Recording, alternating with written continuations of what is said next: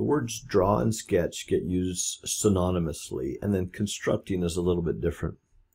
But I think draw and sketch is what you would expect it to be. If I said, draw a perpendicular, I think you would know what to do. If I said, draw a right angle, you would know what to do. If I said, sketch a midpoint, you would know what to do.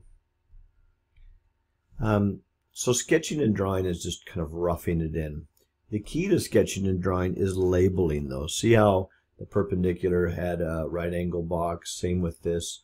Same with the measurements of equality here.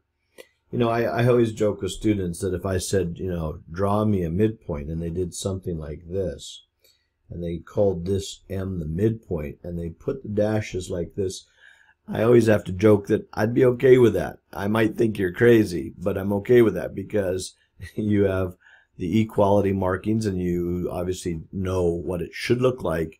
You just don't know how to draw it very well. But anyways, you get the idea. Drawing and sketching is just roughing in.